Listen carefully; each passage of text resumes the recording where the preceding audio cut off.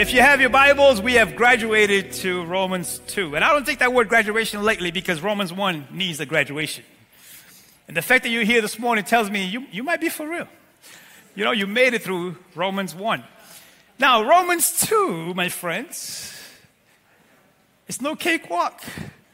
So brace yourselves, because here's what Paul does. You have to understand what Paul is doing here. Remember, I want to paint the picture again to you that this is a church in a city of Rome, and this church is comprised of Gentiles and Jews. Everyone who's not a Jew is a Gentile, right? And they're coming from this very pagan background, worldly background, lustful background. Everything that Paul talks about in Romans 1 is addressing the fact that Gentiles are coming into the house of God, and now they need to live as holy people, right? So if you are a Jew, you probably loved Romans 1. You got to read between the lines here. Like, the Jews are probably going, yeah, Paul, get them.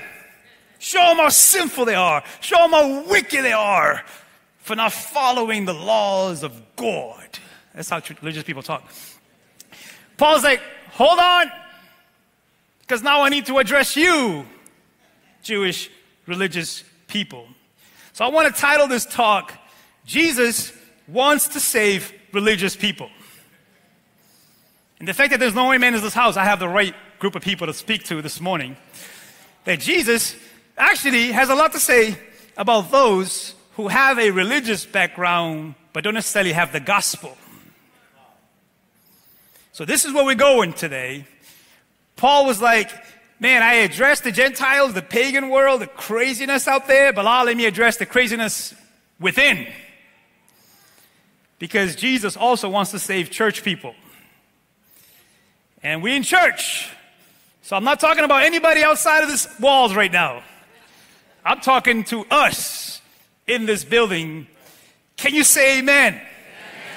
Romans chapter 2 begins this way. He says, you may think you can condemn such people, but you are just as... Oh, say it like you're here. You're just as... Because I'm bad. I'm bad. You know it. You know it. And the world has to... I never know what Michael Jackson's saying. Who's bad? He's like the first mumble rapper. Jamon. Come on. Jamon. You are just as bad. And you have... Come on, say it like you're here. You have... Oof. When you say they are wicked and should be punished, you are condemning. For you judge others. For you who judge others, do this. Oh. Not me.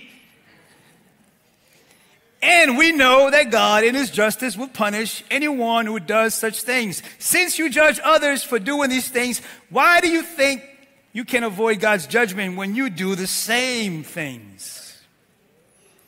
Don't you see how wonderfully kind, tolerant, and patient God is with you? Does this mean nothing to you?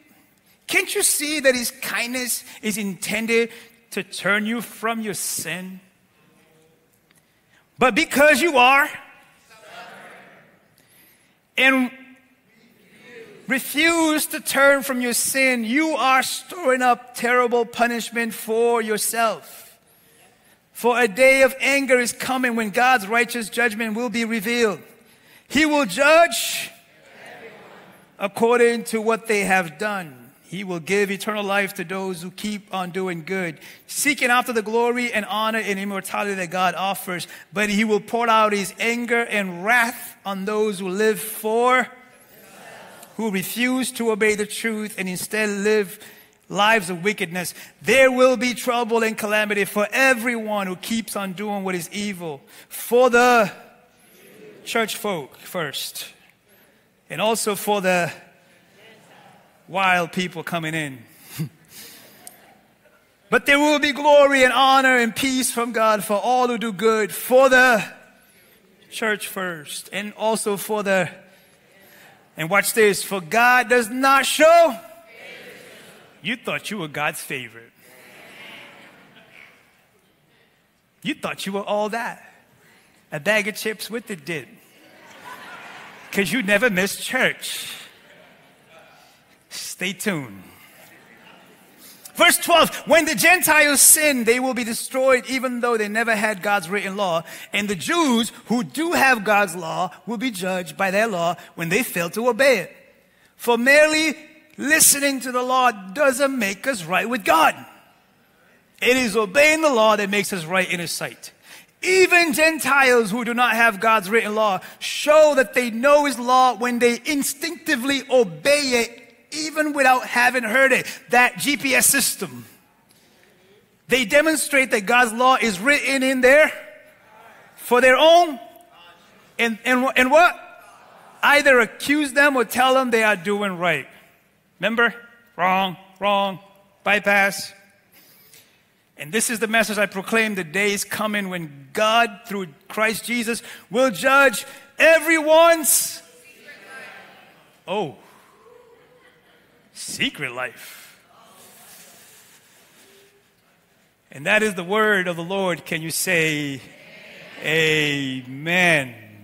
Jesus wants to save religious people. Tension in this church is between these two cultures. So tense that Paul is writing to try to bridge the gap between them two, to say, you're both missing it. You need the grace of Jesus Christ is what will unite you. There's no such thing as picking sides because God shows no favoritism. God don't like you any better than He liked the person who's sitting outside the church right now. So the Jewish believers love Romans 1 because Paul brought the hammer on the Gentiles. And they were probably, let me rephrase that. If last week felt really good to you, welcome to this week. That's what Paul is doing here. It's like, I got to address both sides. We got to deal with this because neither of you understand the actual gospel. So he turns his attention to the Jewish believers, to the ones who have the law, the ones who seem to have it pretty good. And Paul, the point he's making is this, that the gospel is for the irreligious and for the religious. There is a third option. It's called the gospel. It's not the world. It's not religion. It's the gospel. And that's what Paul is doing here. Because in a way, if you're taking notes, religion is another perspective of idolatry. Our battle is idolatry. We take good things and we turn them into God things. The problem is the religious idolaters are way more subtle. This is where it's going to get fun. You see, religious people are professional sinners.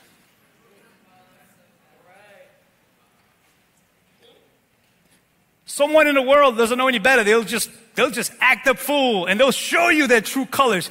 Religious people are way more disciplined in their sinning. They know how to hide well. They know how to put on the facade. They know the lingo. They know how to impress people, but God's not impressed. The reason why God's not impressed is that God bypasses all of the outward appearances. God's like, but I see your heart. I see your true colors. I see your true colors.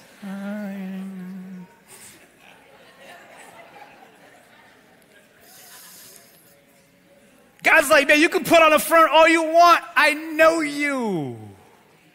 The real you. See, religious people know how to hide what I like to call behind Christianese. Hallelujah. Praise the Lord. Glory to God. Bless you, Pastor.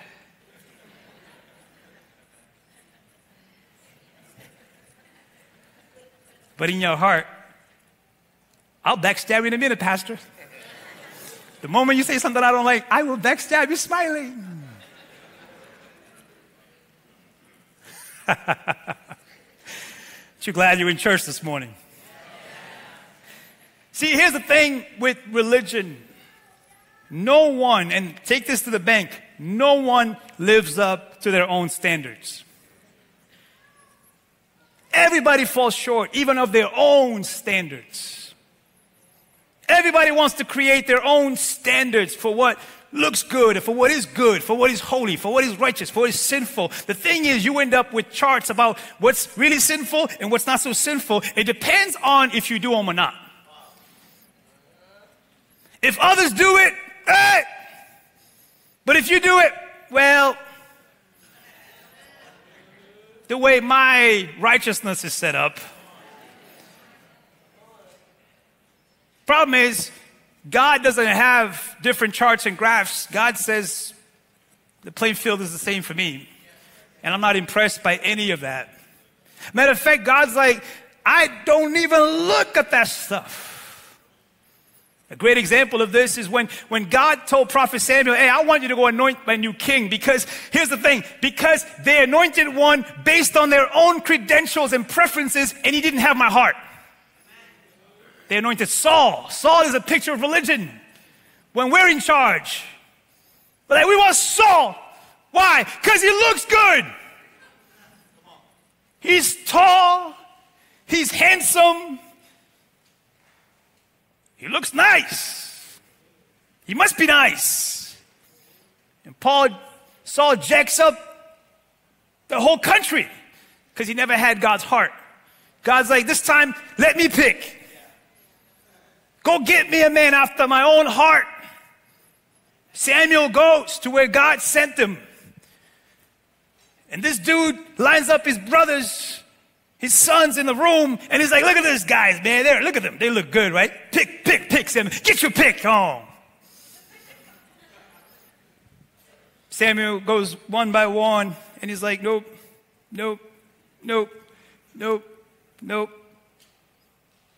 And he's like, wait, there's got to be. Is this it? Because God's not co-signing any of this. The father says, yeah, there's one more, but he's just a shepherd boy. I can't even have him in the room. He's not qualified to be in the room. He's out tending sheep. Samuel says, bring him in. They bring in the young one, the wild one, David. And he says, that's the one. Why is he the one? Because God had already given him the criteria for picking David. Look what God says to Prophet Samuel. He says this to Prophet Samuel. Look, but the Lord said to Samuel, don't judge by his. I was like, I don't care what he looks like. He says, you guys do that. I don't. I don't look at his appearance or his height like, oh, look, he's 6'4". He must be handsome and great. That's actually better than I think you guys got it. For I have rejected him. The Lord doesn't see things the way you see them. In other words, you have limited understanding. People judge by outward appearance, but the Lord looks at the heart. You know what the word heart is? The real you. The word heart, mind, soul, they're all connected. It's saying like the real you. The one that doesn't put on the front because it's Sunday morning. The real you. So I'm looking for the real you. Not the religious version of you. Not the Sunday morning version of you. Not the people are around impress me in you. The you that no one sees when no one's watching you. The real you is what I'm looking for.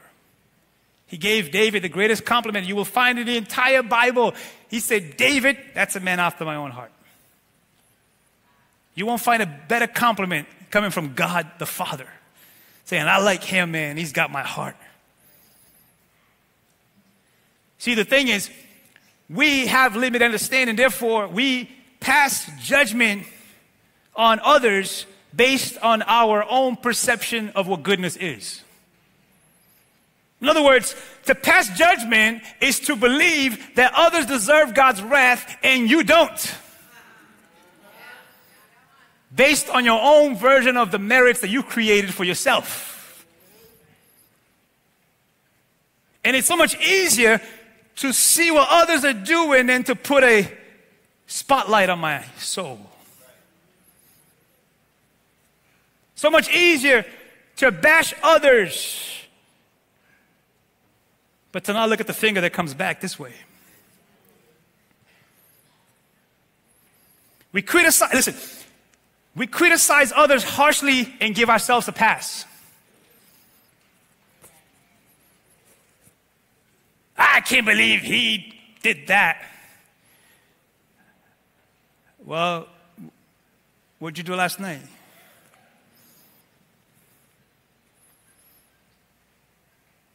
See, please write this down. Self-righteousness is the enemy of the gospel.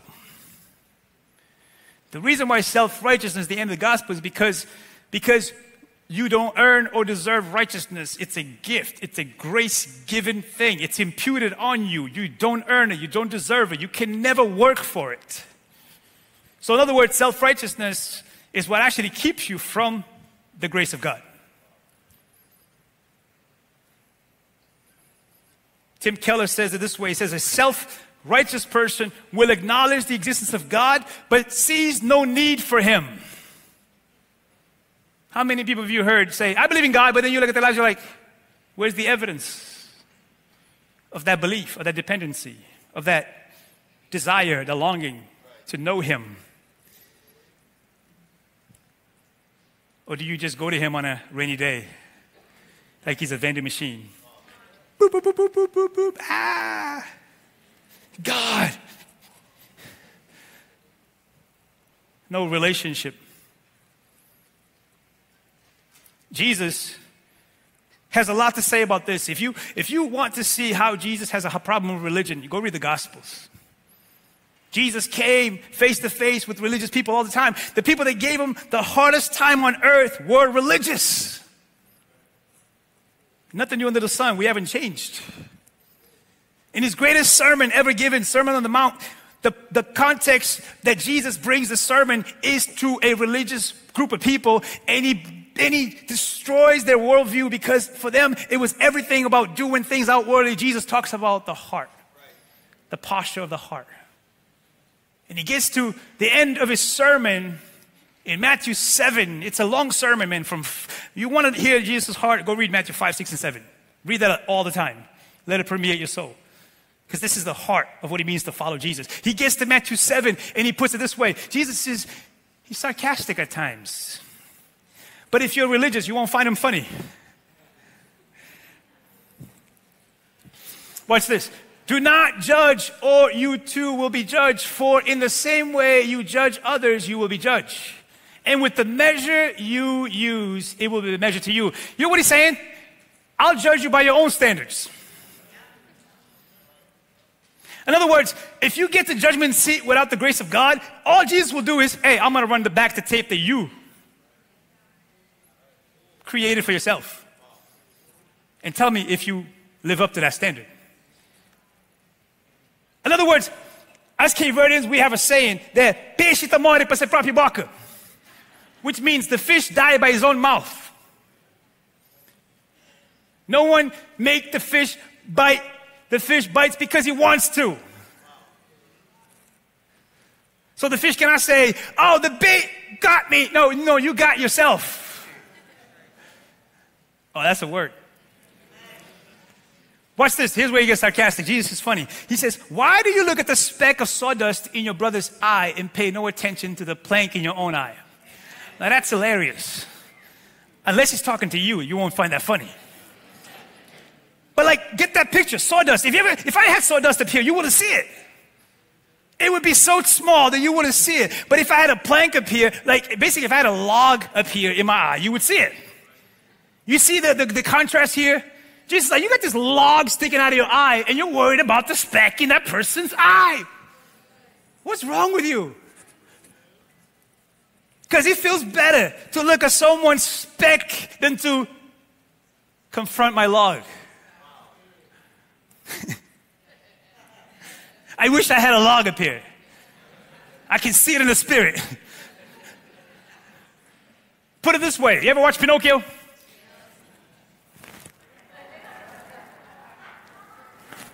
Imagine your nose is this far out and you're trying to hit someone's sawdust. You're just going to hit them with your own. Oh, y'all.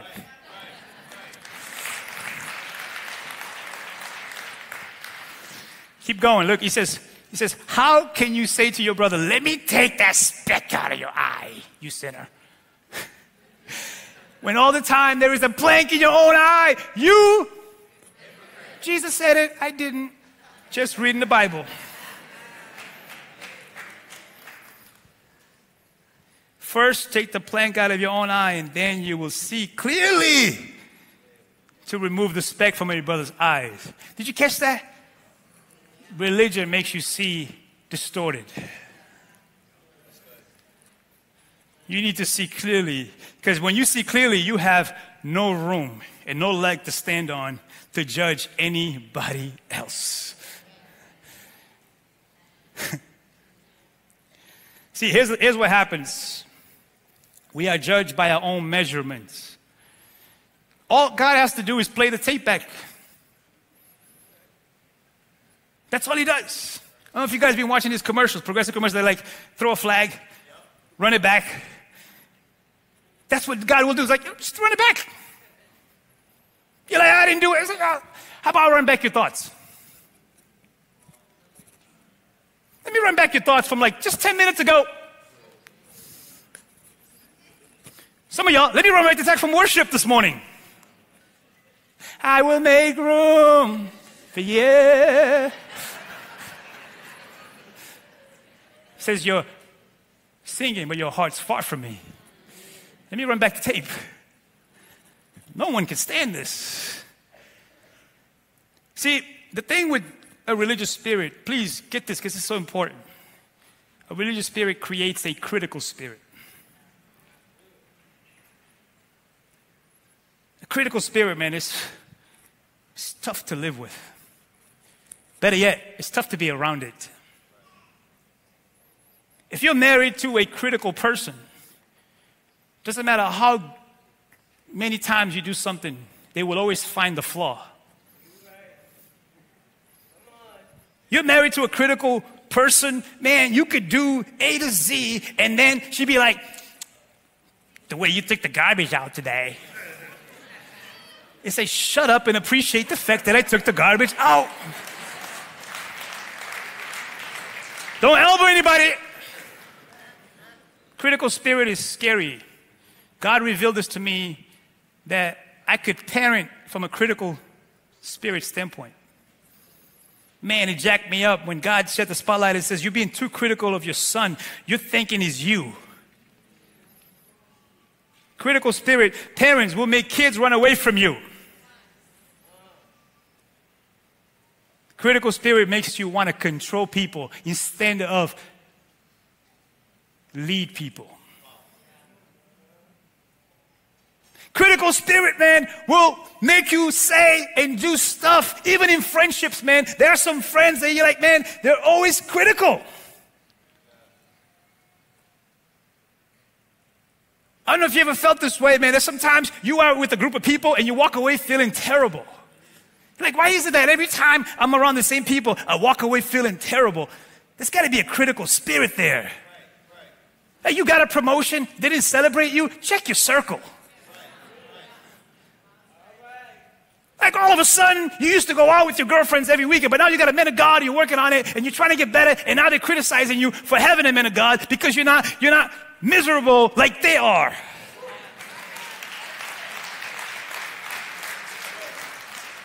Man, critical spirit, man, you see it in church. People are very critical, man. You can do a lot of good things, but the moment you do one thing, man, then, It's like you've been here, I've been here 9 years. You never said once to me, great job, pastor. but you're quick on the trigger to criticize. Now, you go to a restaurant, you don't like it, you get out, you get on your militant Facebook page.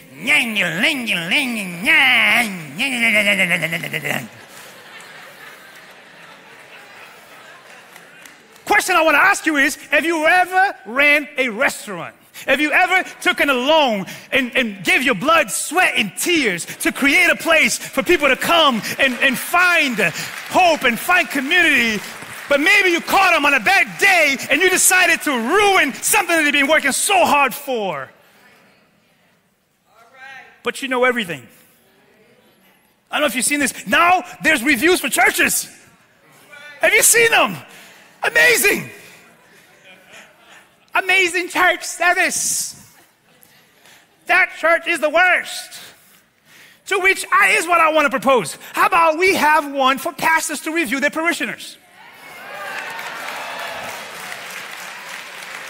How about we get in on it too?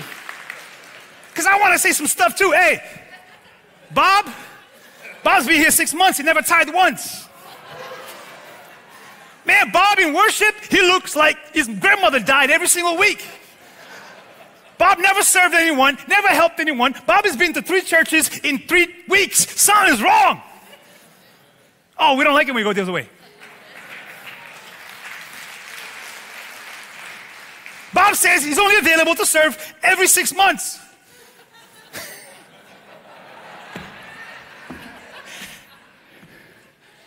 Wouldn't that be great? Let's have a review for parishioners. Bob's been there for 2 years. Never joined the mission. Critical spirit, man.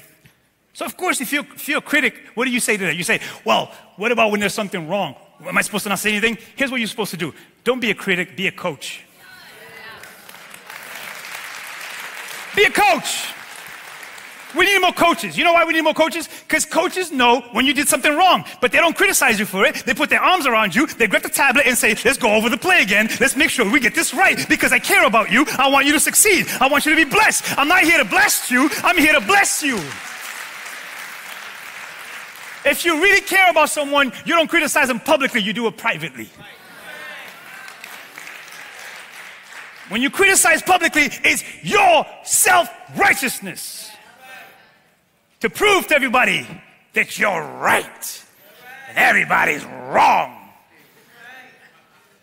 Not realizing, wow, you live by self-righteousness. You never had a bad day in your life. You've never said anything wrong in your life. You never thought anything wrong in your life. Go read the Sermon on the Mount. Jesus is saying, listen, some of y'all, you're like, I never kill anyone. He's like, but you kill them in your mind. I've never lusted. You've actually had 4 adulteries in your mind. So think twice before you become a critic. How about you become a coach? How about you pull someone aside and say, hey, let's walk through this. Let's see how you can get better at this. Because I care about you. I don't care about being right. We need more coaches in this world, man. Got enough critics. I don't know about you. I better taste food than talk about it.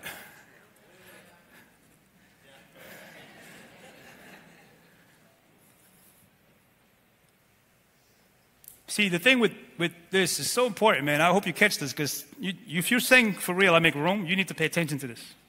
See, the problem is religious people want to take the place of the Holy Spirit. Our problem, I'm preaching to myself. Our problem is that we want to do more than God called us to do. We want to impose ourselves on others, not be a guide to others. So in other words, I want to make sure that you know that I played a role in your walk. So I need to tighten you up. Tell you what to say. Tell you what not to say. What to wear. What not to wear. What is the right worship service? What is the right Bible to read? What is all that? So at the end of the day, I can say, look, I helped you. Look at me. And then we do this. The great thing that drives me nuts about church is false humility. we have a hard time just saying thank you. You ever talk to a religious person? They can't just say thank you. Glory to God. Hallelujah. Praise Jesus. Thank you, Lord. Hallelujah. It's like, can you just say thank you? Because if you knew it wasn't about you, you would just say thank you. But you make it weird when you make it clearly that you want the attention. And God forbid you did something I didn't mention your name.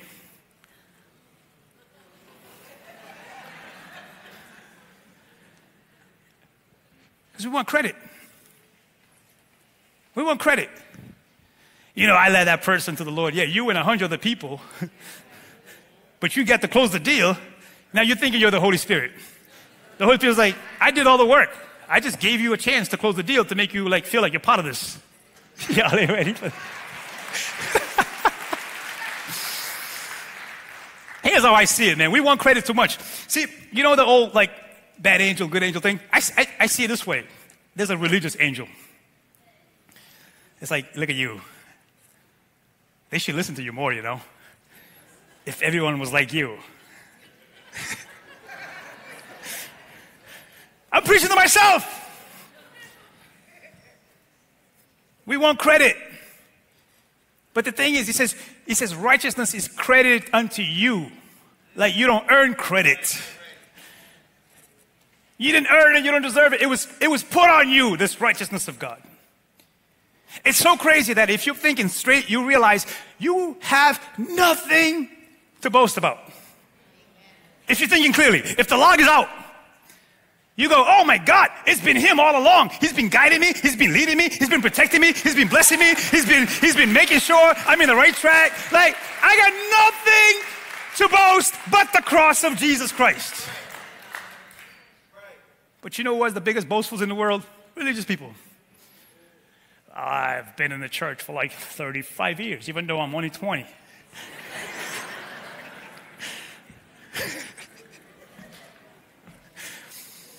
It's amazing. Jesus illustrates this point in his greatest story ever that everybody knows. And most people miss the point. It's a universal story. If I say prodigal son, we all go, oh. But we miss the point of why he told that story in the first place. He actually told that story to illustrate the point that Paul is making here. If you go home and reread Luke 15, right? How does it start? It starts by telling you this. It says, sinners, notorious sinners, tax collectors would come to hear Jesus speak. And this made the religious people angry and indignant. So Jesus says, let me tell you all a story. In other words, Romans 1 and Romans 2 got together. Jesus is like, let me tell you a story. A man had 2 sons. He never said a man had a prodigal son. We made that up later.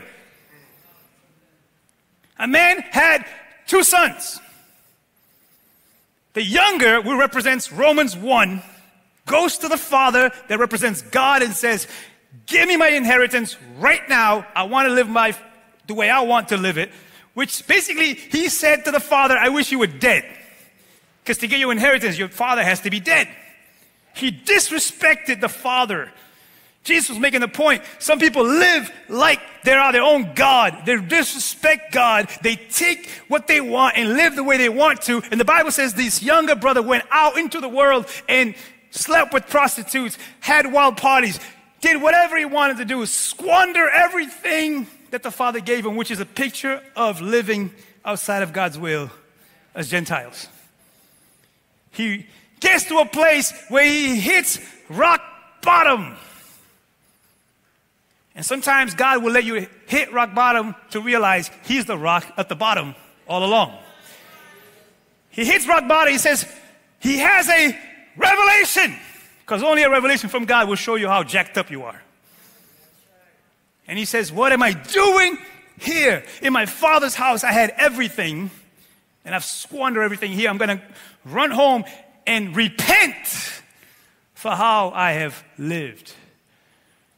And as he's Running home, the father meets him, greets him, welcomes him home. He says, my son is home. We need to throw a party. We need to celebrate this moment because it's not about how good you are. It's about taking dead people and making them come alive. That's the gospel. And that would be a Hollywood ending right there. But no, he says he has 2 sons. As they throw in a party, here's how the other son responds. The son that represents religion. Go ahead and put it up. Luke 15. Meanwhile, the older son was in the fields. Doing what? Working. When he returned home, he heard music and dancing. Nothing makes religious people more angry than to see people in church singing and dancing. You want to start a religious war? Start dancing.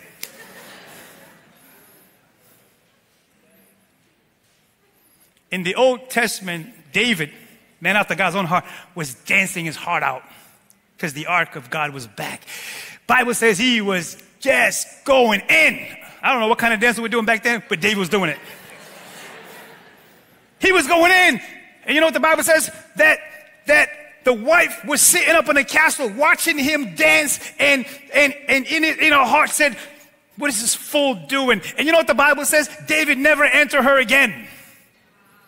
She became barren. Why? Because religion is barren. Religion has no fun. If you're having fun, you're sinning. Watch this.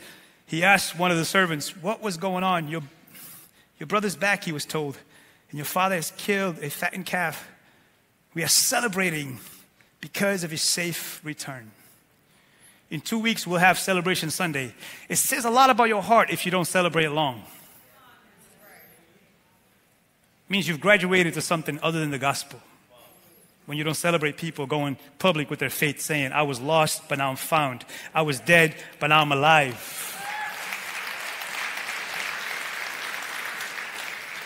Watch this, it gets worse. Keep going. The older brother was... There's nothing that says spirit of religion more than anger. You want to see angry people? Go to church.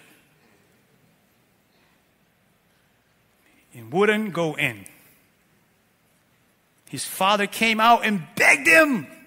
But he replied, all these years I've slaved for you. Look at the language he uses. He's a son. He's a son. Pay attention to how religious people talk about serving God. Is it a joy or is it an obligation? All these years I've gone to church and I served. And never once refused to do a single thing you told me. In other words, he obeyed, but not from a place of love. He obeyed out of obligation. This is so important. And in all that time, you never gave me one young goat for a feast with my friends. To which, if you're reading between the lines, you got to ask the question, did you ever ask the father for a goat to celebrate with your friends? Because I'm pretty sure this father would have graciously give you a goat to celebrate with your friends. Religion assumes a lot. We assume instead of asking. Keep going. Yet this son of yours, not my brother, this son of yours, comes back after squandering your money on prostitutes. You celebrate by killing the fattened calf. How dare you celebrate this crackhead? How dare you celebrate this homeless dude? How dare you celebrate this guy who's been to jail?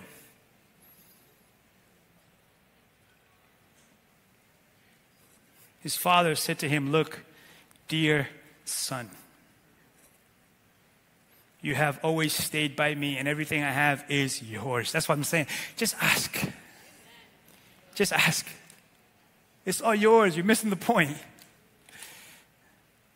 We had to celebrate this happy day for your brother was dead and has come back to life. He was lost, but now he's found. That's the gospel of Jesus Christ.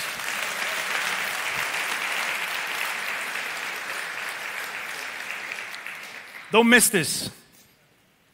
This is Romans 1 and Romans 2 collided into one. This is about two sons being both lost. One lost in the world, one lost in the house. You know the saying, not all who wander are lost, some are lost in the house. Never step foot in a club, but don't have the love of Jesus. Did church, but don't have relationship. Sad. But that's the reality of a lot of people.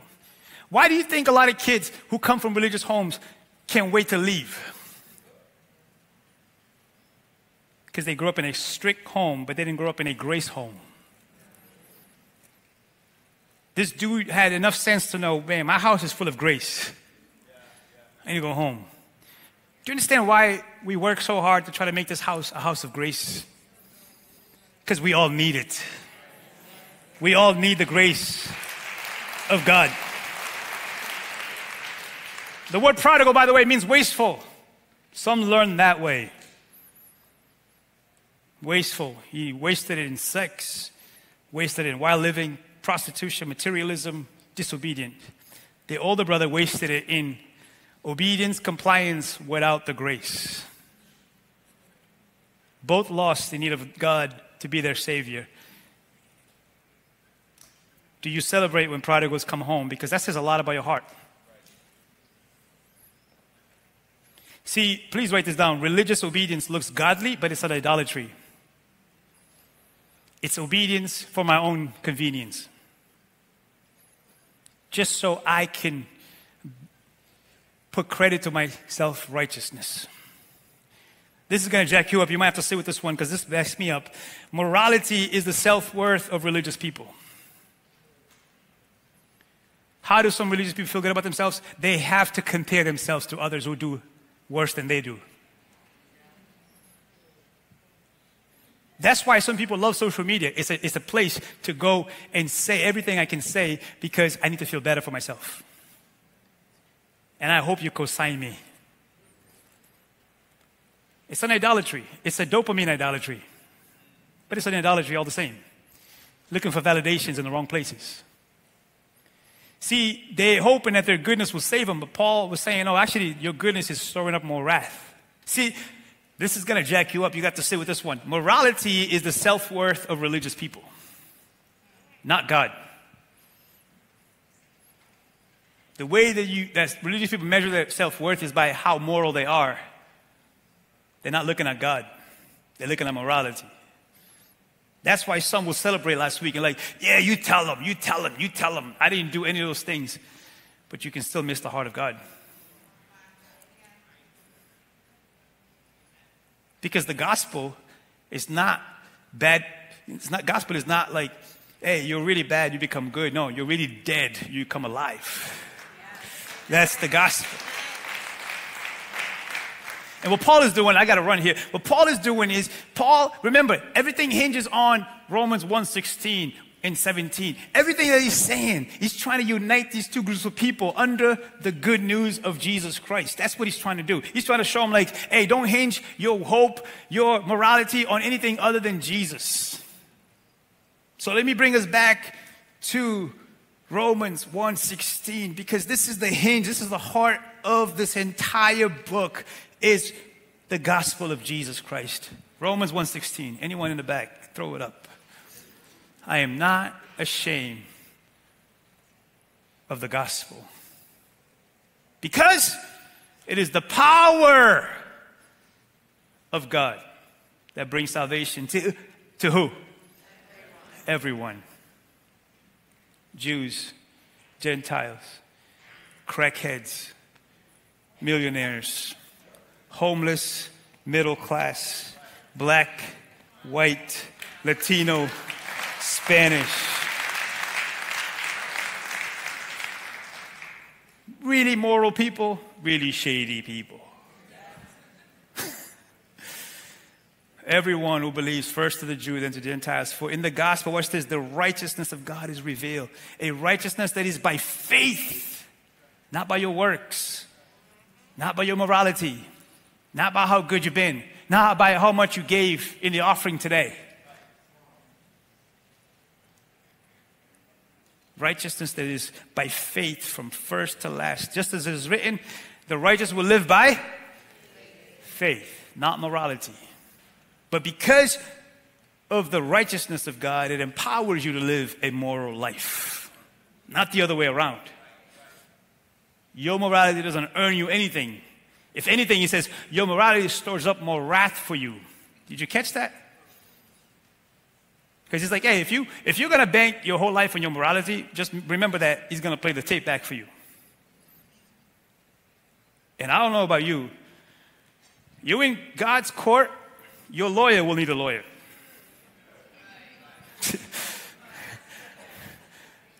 Problem is, we want to sit on the judgment seat. Man, the world right now loves the judgment seat. The world loves to judge. We don't like what you said, you're canceled. That's judgment. We have our own verdict now. If I don't like something, I'm canceling you. I'll block you. Then I'll talk about you. I'll tell everybody to hate you. We've created our own judgment seat. And it's always going to be imperfect because who are you to judge anyone? When you yourself can't even measure up to your own standards. You already broke your standards today. Just in your mind, you already broke them. Jesus goes as far as saying, hey, just your thought of you thinking about someone in the wrong way, you already broke the law. You're like, I didn't kill anybody. Yeah, you killed them in your mind, though. I didn't have sex with anyone. You did in your heart. Do you understand what he's getting at? We're all guilty. There's a lot of things we don't say out loud, but man, we say them. Yeah. Jesus said one day, the stuff you think in a secret will be exposed in the light.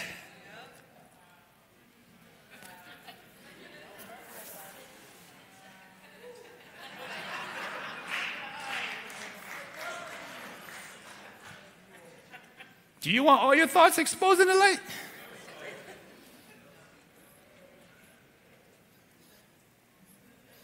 So I'll leave you with a test today, friends. I'm preaching to myself. I hope you know this. Here's a test of your self-righteousness. You got to be honest with yourself. Religious people have a hard time being honest with themselves. We hide behind religious masks. Yes. You ever talk to a religious person where you just want a straight answer, you can't get one? So how you doing? Well, this is the thing, right? Praise the Lord. Hallelujah. Glory to God. It's like, can you just tell me you're hurting? But God's good, though. Yeah, he's good, but you're hurting right now. Can we be honest? Yes. 3 questions to consider today as we take communion, because communion levels the playing field. Jesus says everybody's welcome to the table. Watch this. Question number 1 to think about today, to consider. You might have to sit with this. Do you see yourself as a hopeless sinner in need of grace? Because if you can't understand how of a sinner you are, you won't appreciate the grace of God. If you think you arrived because you're such a good person, you have no idea how far you are from the grace of God. You know what are the hardest people to reach with the gospel of Jesus Christ? Religious people. Yes. Who gave Jesus the hardest time on earth? Let me give you another homework. You want to see Jesus while out? Go read Matthew 23. You were like, this is the same Jesus we worship? Yep. Called them brood of vipers. Called them empty tombs. You said, man, you wash the outside of the cup, but the inside you're dirty. I read that, man. It jacks me up. I'm like, dear Jesus, have mercy. Here's question number 2. You got to sit with the stuff. You know, sometimes it's easier to do a religious thing than to actually sit with yourself.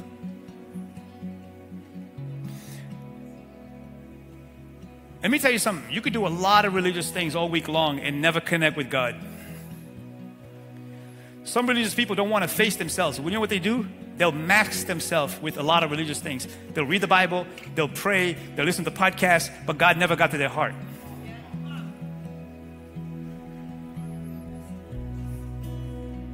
Do you judge those outside of church, or do you think my heart is by nature just like theirs? Any hint of better than another person, you don't have the gospel of Jesus Christ. Any hint.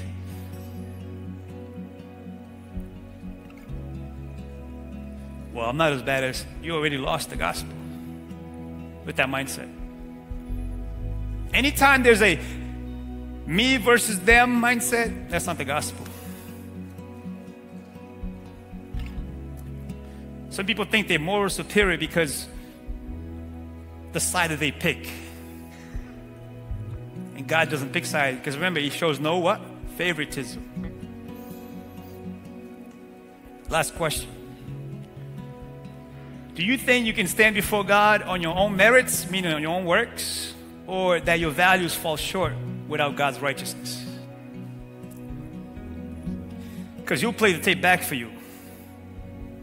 That blows my mind. Jesus is like, I won't judge you based on somebody else. I'll judge you based on your own standards and show you that you fall short. You ever done something you said you'll never do? You ever said something you said you'll never say? We all guilty. That's the point He's making. Hey, don't think because Romans 1 doesn't apply to you that you're good. No, you have a different type of situation going on. See, if you grew up in a church, you have a different type of situation than someone who's coming into the church. That's why sometimes someone brand new will get it quicker than someone who's been here. Because they realize, whoa, I'm jacked up. And the person who's here is like, yeah, you are. Let me help you. It always cracks me up when the religious person is like, I'm the one that led that person to the Lord. Yeah, you did? Wow, I didn't know you were the Holy Spirit. You and 100 of the people that God used along the way to bring this person here. But guess what? You're amazing. We should worship you. Religious people will say funny things, man.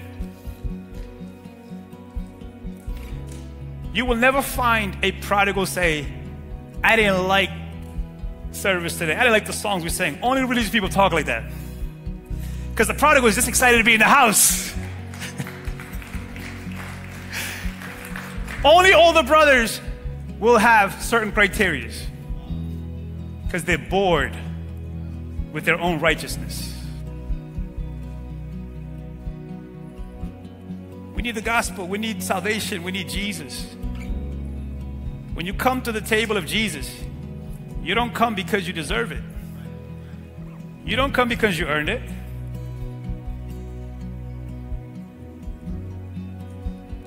No one has special parking spots here. You're sitting on my seat. Oh, I didn't know you had a seat. We all come as sinners saved by the grace of God. We all come in need of salvation. We all come in need of grace. Crazy that your own righteousness can keep you from God. Your own idea of morality can keep you from God. That's why the younger brother ran home. Because he realized, wow, I jacked this up. The older brother is home.